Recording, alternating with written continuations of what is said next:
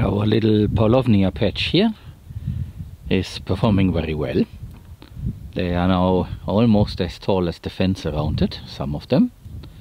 And the green things that you see between, this is Bermuda grass that we seeded here. We bought a bag of Bermuda grass, which usually is used for a lawn, and we distribute it here. This gets frequently watered, and this is working. Here we have started to loosen up the soil in order to plant some of the remaining Paulownia trees. In order just to save them and put them into ground, and maybe they will grow. It's not the perfect way, but it's better than to lose them completely. Those are the trees that I was talking about. It is that group of trees where the rats had eaten the leaves, and since then we have kept them here and watered them.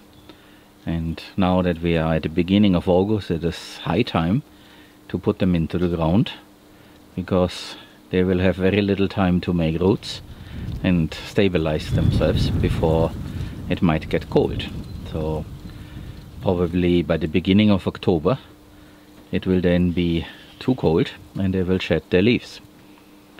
We know this from the last time when we planted in August. So it is now very urgent, which is why we will accomplish this week. The guys also did some cutting here in order to get the volunteers cut down and applied as mulch, so that the red missile can grow well and turn red. This is a very spicy pepper. We actually tasted one that was already getting red, and it is definitely a very hot thing. This here is becoming a little wetland.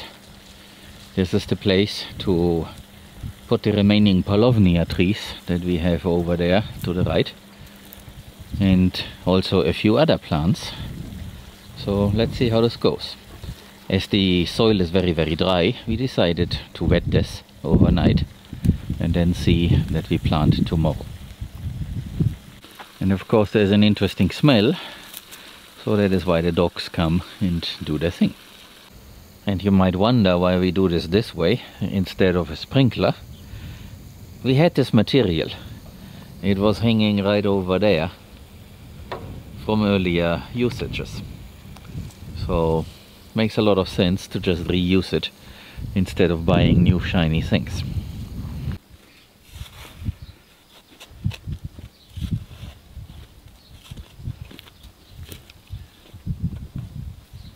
¿Qué fue? El martillo si lo echamos antes de los cargos a los perros.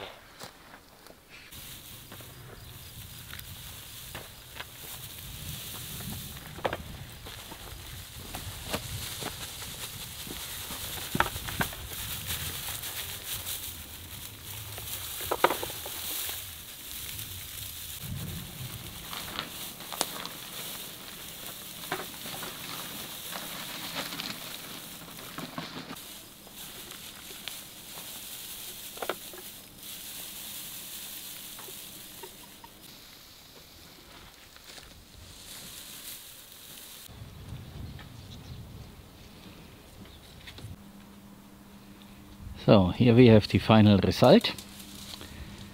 The wire around this is not hot. The dogs should be able to understand this, because they have tried this before. And speaking about, here is Schneeflocke, who just jumped on me. And what I wanted to tell you is what we have here. So we have planted all the remaining Paulownia trees. It is now very late in the year, and the last time we planted Paulownias very late, that was not a success. But here we changed a bunch of things, so let me explain what these things are. So first of all, we used the excavator and loosened up all the soil, and then we wet the soil so that there is some resident moisture. We have the drip irrigation and we can use it anytime, and that is what we are going to do. And then we seeded a bunch of things, so let me give you a list. So in there is some corn, There are some sunflowers. There is sun hemp in there, the Crotalaria huncea. There is some okra. And we also seeded some Bermuda grass. The Bermuda grass will be a perennial, while the other things are annual. And the idea is not to have a huge success and even be able to harvest the crop, especially the okra. It's just so that something grows, creates some biomass, and to see how that works. Because the benefit of this area here is, it is right in front of our temporary house. If I open the shade there, I can see it from the office where I have to sit to do my IT work. And everybody walks around here multiple times a day. So we can definitely see this many times a day, how it evolves, how it develops. And we also planted the Paulownia trees, quite dense. That is on purpose, because apparently a lot of trees and other plants like to be in the company of other plants, which is why the Miyawaki method works. So let's see how that goes. It's another experiment, and it should indicate us how to continue with the whole idea of planting a forest. This wasn't planned, it just happens because we have these trees and we were not able to put them where we originally intended them to be. So this is what we came up with, because we have the opportunity. Here you see a little bit too much water, so I turned it off, but the sun is very hot and this should sink in, and hopefully the tree that is sitting next to it will not drown. And we also added a little bit of soil from a bag to cover the seeds. And on top of that, as you can see, we put the straw. It is pretty loose, not very thick, because we want the seeds to germinate and then the young plant emerge out of the straw. So we will see how that goes. And what I also can mention is how long this took. So today, besides the animal chores and other routine things, the whole time was used to plant and seed and put the straw there.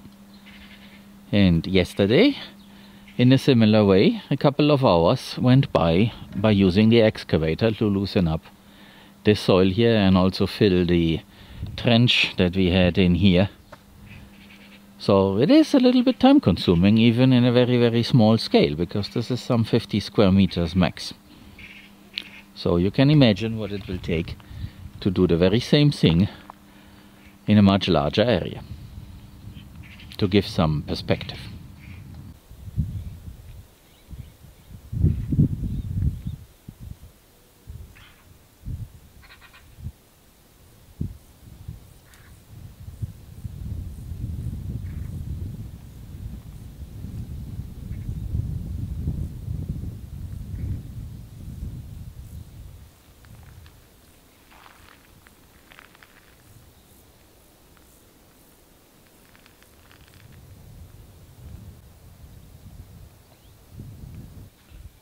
This here is also Bermuda grass. When there is some water and nobody wants to eat it, it does grow. It sits here at the edge of the platform that we built a little while ago. And the drip irrigation gets turned on once in a while, so maybe once in a week or once every 2 weeks, in order to maintain the vetiver, so that the vetiver is holding this platform together. The vetiver would not need it, but as we had very little rain, the ground here is dry and we need to give it a little bit boost. So the other year that was not needed, but this time it is. Later on, before the vetiver goes into its dormancy over autumn and winter, we will cut it and probably use some of the material as mulch in the wannabe food forest or in other places. Because here the mulch is not so much needed. there is already enough material, and we rather use the green part instead of the straw in those other places, and kick the straw down the slope, because that is much more convenient, and to get this platform cleaned up a little bit. That was it for today. It's a little bit shorter than usually, but expect more interesting things regarding building a forest during the upcoming week. See you then. Bye.